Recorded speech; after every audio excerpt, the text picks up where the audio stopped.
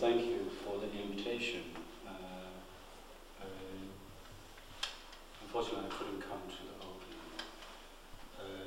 opening. So yesterday, Dashi, and we look around a little bit, and I'm really impressed with what you achieved, and because it's not easy to run an art project in art space, because I also had experience probably way before you. So I think what you did is fantastic.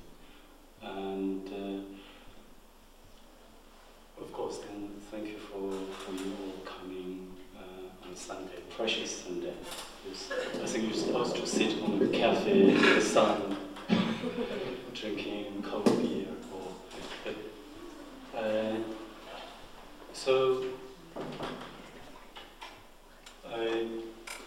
I did prepare some of my work, and so I'm basically just going to show you lots of images, because I'm not very good at explaining my work. So I hope maybe the image will speak itself. Basically, I would sort of try to talk about the background of the work, and then if there is any question, you can just stop me and ask. I think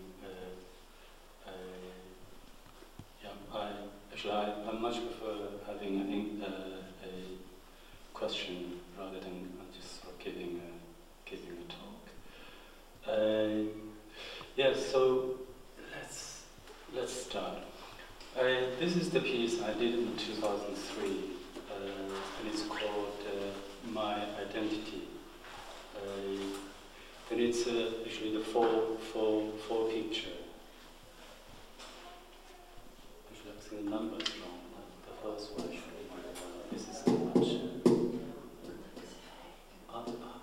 wrong order. This should be number 4. This should be number 3. So, I mean, the reason I did this work is probably I think through that work also you could see what I sort of went through for last, I think, nearly 15 years. And originally I was born in Lhasa, and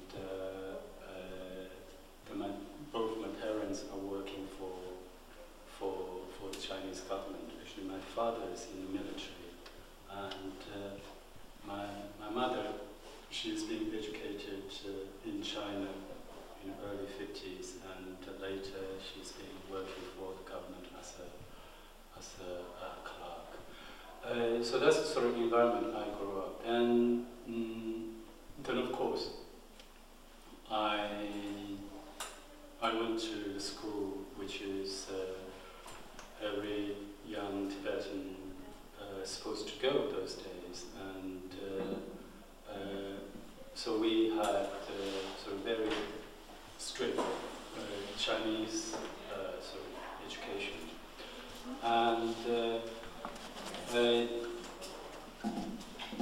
then I was very enthusiastic about what I was learning those days, and also I was totally believed what I was taught in school, and so I did most of the education in Lhasa. Then early 80s I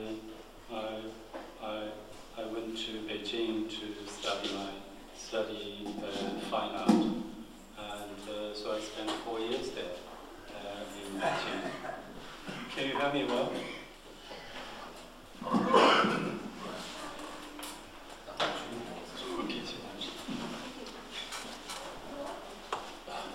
So I think, yes, so all those, So all those experiences, I think, bring the question which is about my own identity, because I mean, those years, the education we had in school is mainly sort of mainstream Chinese education, and so there is no mention of a Tibetan history, especially contemporary history, and definitely there is no religious study, and so it's sort of until when I went to Beijing, then after 3 years in study in Beijing, suddenly there was a question was raised, actually by myself. You know, suddenly there is a big question of my identity. And so that's really the sort of starting point of my searching identity, and then that also led me to India in 1992, to Dharamsala. And then of course 96 I got a scholarship from London, and so I went to London study, and then after my finished my study, then I settled down in London until now. So, as you can see, you know, the changing of the environment and the changing of a culture, quite often I think it's a bring. Yes. So that's sort of my journey, which is searching for my identity.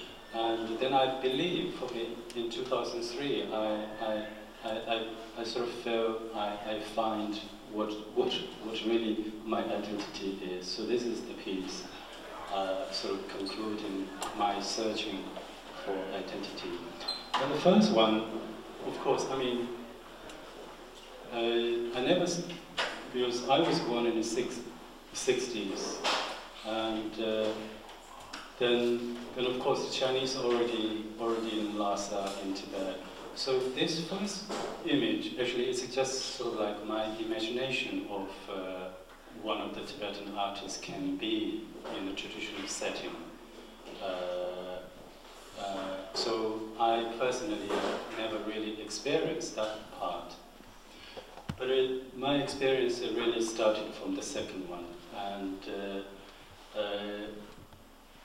then I think it's really happened during the Cultural Revolution. But I mean, I was very young. I couldn't be as an artist, but it's kind of my thinking of one of the Tibetan artists, if he